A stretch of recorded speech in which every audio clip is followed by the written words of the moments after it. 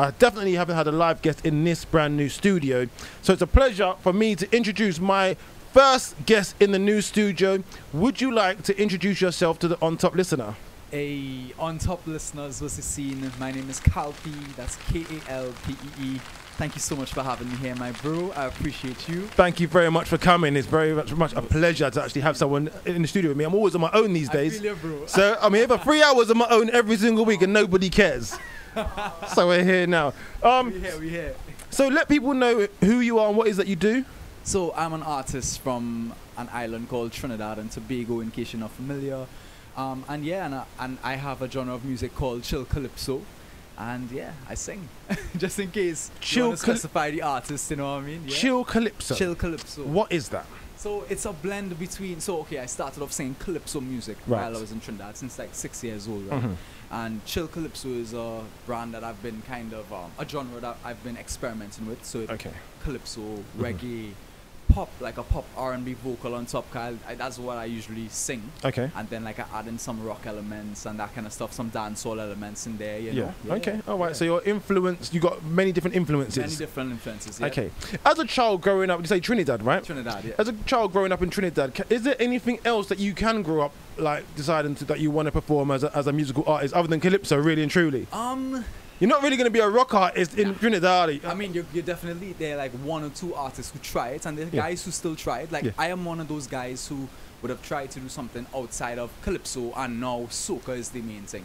So soca music is the one that most people calling themselves artists are going to end up branching out and doing. I even went into the soca realm for a while. And then you dip back out again. And then, because it's just like, the thing is I love carnival, I love my soca and everything, but it's just not my vibe as an artist. I could appreciate it and everything, but I just have a different thing I want to express. I want to speak about different topics and Actually, saying that, so a lot of people talk about calypso and they talk about soca. Now, a lot of people mistake the two. Right. What is the difference between soca and calypso? No, I'd say soca is a more recent art form that branched out from calypso music. Sure. And the thing is, soca music was supposed to be the blending of African and Indian roots in the islands, right? And that's how that music came about. So it was a little bit quicker. The melody, there were more melodies in there, but it's more the speed of it. You know what they spoke about changed as well growing up. Oh, okay, yeah. So but the difference is, I think the tempo and the vibe of it is just a little bit more trendy. Okay. Yeah. And if you had the choice to be part of, well, you were going to focus on any genre, you'd rather be calypso rather than soca. Really? I think soca's a little bit more fun. No, you're 100% right. It is more fun. Now, the thing is with calypso, calypso is the more political art form. So it spoke about some really serious things. Which boring. Boring, right? It is boring, you're right. And that's why I wanted to kind of make it fresh. Okay. Because it's been ingrained in me as a child, and I think a lot of people in Trinidad, from the time you go to school, calypso competitions, carnival, it's ingrained. It's part of the culture big time. So I didn't even have a choice to sing calypso. Yeah. So I've been singing this political thing all the time, and I got to the age now where I'm like, you know what? I think I need to make this fresh again. Speak about some important things, but make it cool to listen to. I hear you. Okay. All right. So you've taken on the mantle of doing that. Yeah. So you've been in the music game since about 6 years old, you said, as you first dipped your toes into it. What made you first decide you want to get involved in music? Do you come from a musical family, or is it just the environment that you're in? Well, to be honest, I'd say it's more of the environment, because my family wasn't very musical or artsy, to be fair. Okay. But as soon as I went to primary school, there was a nun who was a music teacher at the primary school, right? And she every child had to go through and do the scales and everything, and that's where that started for me. She was like, "You have a voice," and that's where that started for me, and it never stopped all the way till now. Like, I've always been involved in a choir or music festival, classical something. Okay. Yeah, bro. Can you play any instruments? Yeah, I play the guitar, but I'm self-taught on the guitar. Okay. How did you self-teach yourself? Was it YouTube? 100% YouTube. Really? So YouTube has been it's actually where they asked me that, because I said that to somebody the other day. It's been my saving grace. I have learned so many crafts on YouTube. Production, video editing, video DOP movements, all that stuff. Yeah, guitar. YouTube is just the most useful tool going, isn't it? Bro, is the thing. Okay, all right. Interesting. Anyone out there, you know, if you can't afford the lessons, 100%. You know, just pay your internet bill and you're sorted. Yeah. All right, so you've been making music for a long time now. You said your parents aren't very artsy or into music. What do they do out of interest? So my dad actually, he's part of the oil industry back in Trinidad. Listen, there's money involved. Listen, if you want money, you know where to come. No, well, there's the thing about Trinidad. So Trinidad, apart from the rest of the islands, is an oil-dependent country. So our main income is from oil and gas. I did not know that. Yep. And then Carnival is our only really touristy thing. Yeah, so if you look at Barbados, even Jamaica, all these other islands, they have a lot of different, like, especially Barbados, tourists involved big time. So they're different setup. Trinidad is more oil and gas, and everything else comes after. Yeah, okay. Which is trippy. I never knew that. So I associate oil and gas with obviously the Middle East and all the rest of it. Didn't know that about Trinidad. So so Trinidad is very much known for having like the best carnival in the world. Maybe Brazil, but definitely Trinidad. My cousin always tries to drag me along with him. Serious. But Trinidad. So when it's time for, I don't know how much a normal flight is to Trinidad, but when it's carnival time, 8,000 times the price. Like 100%. You can't afford it. It's mad. Have you been to? I'm assuming you've been to Trinidad Carnival. I was in Carnival in Trinidad a couple of times, like a couple of years ago. Yeah. Have you been to Notting Hill Carnival? Haven't. You haven't? Haven't. You're not missing much. But okay. I wanted you to be able to compare the two. Right. Have you been to Carnival any other country? So I've been to Carnival in Canada. So Toronto Carnival. Okay. That stuff. So we have someone listening in Canada right now, by the way. So I'm just letting you know. So before you say anything rude, just beware. They'll come for you. You'll lose a fan immediately. Girl, what's Carnival like in Canada? Oh, it's amazing. Yeah, of course it is. You know, the thing is, I mean, it is, I appreciate it because it's so cool to be able to go to another country. Yeah. Right? Especially places like Canada and stuff and hear island music, hear people that I know that everybody else might know in the world, you know? Yeah. So I appreciate it. It is not the same because, I mean, in Trinidad, that is the culture. So every single person, or the majority of people there are going to be on the road, on the streets in the town in Port of Spain. Yeah. It's so just music playing as loud as it can, 3 o'clock in the morning till the next day, the next day. Yeah. It's something to experience. It really is. Okay. All these bands, all the colors, it's just that energy, bro, you know? So is it over here, like, I try and describe what Carnival's like. Yeah. You've got like it's in Notting Hill, obviously, and you've got like a circle that's dedicated to the floats, with the bands and all the rest of it. People will dress up in their feathers and their costumes and all the rest of it. And then you've got like the odd road. Well, the odd road. You've got many roads with the sound systems and people congregate in those sounds and they dance. Is that a similar thing in Trinidad? Yes. So same sort of thing. Similar thing. It's just that the entire road is catered for that. Right. So they call them masqueraders, and it's like these massive bands. They're different kinds of bands, right? And it's all a competition, by the way. They're all competing against each other. Oh, okay. All the designers and the pan bands and everything. Okay. And the road is just filled with thousands of these people, bro. If you get a drone shot of this thing, it's just people in the streets and trucks with massive speakers. Yeah. For hours and hours and hours and hours. Wow. Okay. Stop. Your accent. Yeah. Obviously, you got a very strong accent. Right. Are you based here now, or are you still over there? So funny story with that. I'm still very much. I still live in Trinidad, right? Yeah. I went to school there till tertiary education and everything, but because of COVID, I got stuck in the UK. Hilarious. Right? Yeah. Okay, right. So we flew from, where did we come from? LA? Right, we came from LA to here in the beginning of the year for a school tour in like Ireland, Scotland, that stuff, right? And then, as soon as that was over, all of a sudden new numbers start rising, all these things are happening, and I got stuck here. So I've been here since February. Jeez. Trinidad borders are also closed, so we can't go back. Mad. So how have you? You're lucky though that you were stuck during the summer months. 100%. Yeah. 100%. If you were stuck in January, you'd be fuming with all your summer clothes. I know, right? Oh your knees out in the winter. You don't want that. Oh, there you go. I get into that now. So how have you found London? Before I go ask that question, had you been to London before? Yeah. So my family actually, they moved here a couple of years ago. Okay. And while I was in university, they were here. My sisters were here. Yeah. And Okay. So I've been here quite a bit, yeah. Okay. What's the main difference between London life and Trinidad life, would you say? Well, one big difference that I keep recognizing is the fact that one, you could just come out your house and walk around London, take a train there, that stuff. Trinidad is a car country. Right. Which is kind of annoying sometimes because you want to walk. Walking is nice, you know, wherefore. But then on top of that, when it comes to the music side of stuff, Trinidad doesn't really have an industry outside of carnival for music. Right. Which is where things get hard for artists like me. Okay. Yeah. Okay. So I've never been to any Caribbean country other than Jamaica. Okay. So when it comes to like transport and all the rest of it, there are very different modes of transport. Like effectively, you got the what they call them, I can't remember, but basically they're route buses or whatever they call them. Right. Yeah. And they'll have like a car. To the route cars, and it'll be a normal car with about the 3-seat in the back and the passenger seat on the front, but they managed to fit like 16 people in this car. Is it the same in Trinidad? Not so much. I think it probably would have been that way. Yeah. I've heard stories from my mom and them like that. Yeah. But it's definitely gotten better with things like that. Same kind of setup, the bus route. Yeah. Where all the maxi taxis are, and then they have the normal cars, and Okay. But no train system, none of that kind of stuff. You don't want. That's when the pollution starts. You don't want that stuff. True. And it's nice to walk in Trinidad, I guess. It's not like walking around here with the grey skies and the concrete. You got nice greenery, and I imagine there's always music playing. It's funny. I mean, depends on where you go, because this is the thing, right? Out of all the islands, I mean, I love my country so bad, but like Trinidad looks more like Latin America to me. It's very different, right? So the beaches are far away.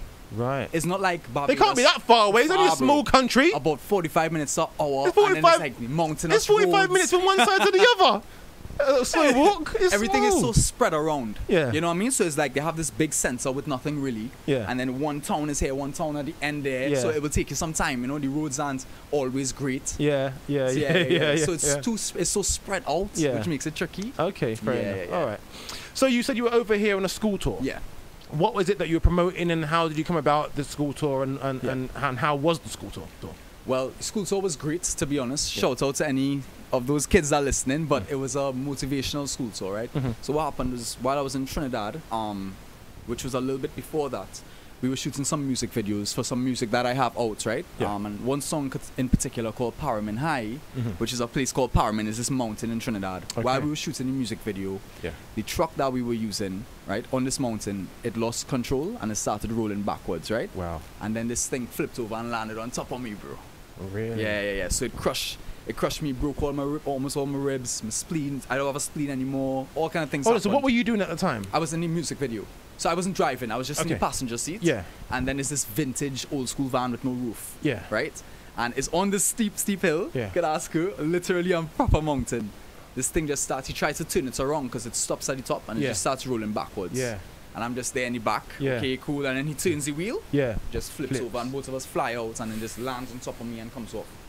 So after my recovery of that, which was almost about a year ago, a little more than a year ago, right? I was like, you know what? I want to be able to say the things I want to say and encourage the people who might want to be encouraged. Yeah. And say it now. Don't wait until something might happen. Or you just don't know what will happen tomorrow. At any point in time, you're not in control of those kind of things. So live your best life. You know, be kind to people. You know. So I've got to ask this question. Sure. When you were there, when you flew out at the top of this bus, and you were lying on the floor, and then you looked up and you saw this bus heading towards you. What was going through your mind at that point in time? Well, okay, so I didn't even get... The thing is, it happened so fast, I didn't even see that bus. Literally, like, when I knew things were going to go bad before it went bad, right? Yeah. So I'm there, and I'm just kind of trying to be content with myself. So I told myself, I was like, okay, bro, you just had to trust the universe. This is your path. Literally, I told myself that, and I put a smile on my face and closed my eyes, and then everything happened. And I just felt everything. I didn't see a thing. Yeah, I didn't want to see anything. Like, I was just like, you know what, whatever, dog. Boom. So what did the doctors say? Did they say that was there a chance that you might not survive? Yeah. So like, got rushed to the hospital. The thing is, it's so far away that ambulances don't usually come up there, right? Yeah. Luckily enough, there was a random ambulance coming from the opposite direction that ended up picking me up. One that we didn't call. So we go to the hospital, and again, like my lung had collapsed, liver was in half, spleen shattered. I was bleeding internally. Yeah, bro. And it was like a 50-50% chance that youth was on my side. Basically, they would say like, you're lucky you're young because you know. Yeah. If that bus crushed me, I'm gone. I'm out of here. So how are you now, like health wise? Doing so much better, bro. I'm good. I'm almost lungs, back to ribs, spleen. Lungs good. Spleen's not there anymore, but we good. What do you mean? Oh, wait. What do you mean the spleen's not there? So that's anymore? gone. That was completely shattered. I lost that spleen. Right? Apparently you're supposed to be taking like antibiotics for that, but you don't really need it to live. Maybe you should just take them just in case. I should just take them in case. Maybe it might be an idea. What about like other like kidneys and stuff like that? Oh, that's good. We're all good on that. Yeah. But so I feel little like the ribs. I feel like little displacement still, but Yeah. I could jump, I could run. I'm good. So if you were to play a game of football, I don't know if you call it football. Football. Yeah. Yeah. If you play football, you'd be alright to I think so. play a game of football. Yeah. I think so. Yeah, okay. I think I'm back there now. Yeah, because I've been exercising and physiotherapy and all that stuff. You know. I've got Iron Man in the building.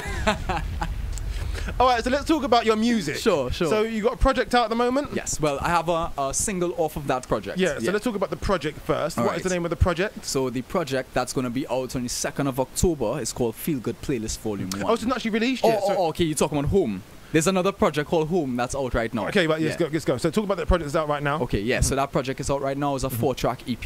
It's called Home, and it's all inspired by my home, which is Trinidad and Tobago. Okay. So go check that out. You know, again, it's like that was an intro to Chill Calypso. So you'd hear some. It's more of the experimenting phase, you know, where I'm trying to figure out blending it a little bit, bringing more reggae into some. And yeah, that's out now. You can check that out. And then the one to come is called Feel Good Playlist Volume 1. Okay. And what is that about? So that EP is something I've been working on for a while. What is it about? It's different bits of inspiration all over the place, but just bits of Trini culture. So the song that's out right now, which is called Gimme the Ting, that song literally came about in LA. I was like to the producer, bro, could you give me the ting? That's what I said. Literally, that's all I said. That's so funny we get little stories like that. Okay, yeah. So simple. Bro, could you give me the ting? Yeah. And that was it, bro. Like, but the beat was going in the back. But you must have said a whole heap of things while you were in that studio. Why did that stand out? I don't know. But they're American. You could have said, oh, I'm tired today. You know, yeah. We've got a new song now. It's called I'm Tired Today. That's not going to work. You know, I don't know why that stood out to him. But he was like, bro, give me the thing. Like, I like that. And then he just started kind of doing something to it. And we had melodies on there. And it just ended up fitting. Okay. How did you end up working in LA as an artist from Trinidad? Right. So, I mean, well, big up to the management for that. Because management and all that. Management, you know, extremely important. 50% nobody see the backside of things. I thought you were going to say 50% of earnings. I was going to say, management. Cool, all right. Expensive boy. But they do all the things the important things that, you know, people don't see in the background, you know. Facts. But yeah, so we just went out there to shoot a music video actually. And then while we were there, we met some people, you know, you should link up with this person. Thing about LA is everybody likes to link up. Yeah. That's one thing about LA, boy. Okay. And yeah, we went over to the studio. It was a stylist actually who linked us with these guys called The Animals. Okay. And they would have worked with people like French Montana, The Weeknd. They have some cuts with those guys.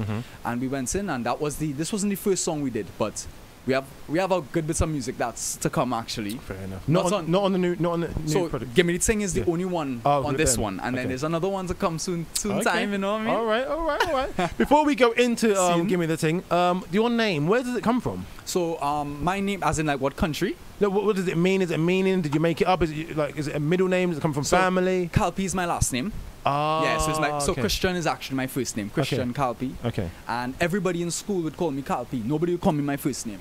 Was there a reason for that? Well, people I went to a boys' school, right? For my secondary school, and it's just like a thing. So everybody calls, like my sisters, her friends called her Kalpee. Okay. Yeah, all right. Kalpee was the scene. Yeah. So I didn't, to be honest, bro, I didn't even like that last name at first, and then as I got older, I just ended up liking it. Like it just stuck. It was so easy. My first label was like, drop the Christian. It's too long. Oh, so when you first came out, your Christian Kalpee? Yeah. Okay, fine. Yeah, you know, and then I dropped it when I got signed, and been Kalpee ever since. Fair enough. That's your little story. All right, so this song, Gimme the Ting, it's got a special feature on it. Yes. Who's on the feature? So we got Steph London on this one. Jeez. You know, she heard the first version of it, which was called One More Night, actually, and she was like, yo, this song dope. She reached out, and we ended up getting a feature, bro, and she elevated it. How did she end up hearing this song? I think it might be through, so we met some people, I'm guessing it might be part of her circle, I'm guessing. So we know these people, and they would have heard the music just from like following me in the past and whatnot, and I'm guessing through just association, you know, she must have came across the song or heard it, and fair enough. Kalpee, thank you very much for joining me here in the studio. We're going to play the new... In fact, I'll let you introduce the song. What's the song? All right, so Top FM. This one is called Gimme the Ting off the EP Feel Good Playlist Volume 1 featuring Steph London. Yeah, man. Thank you. Blessings.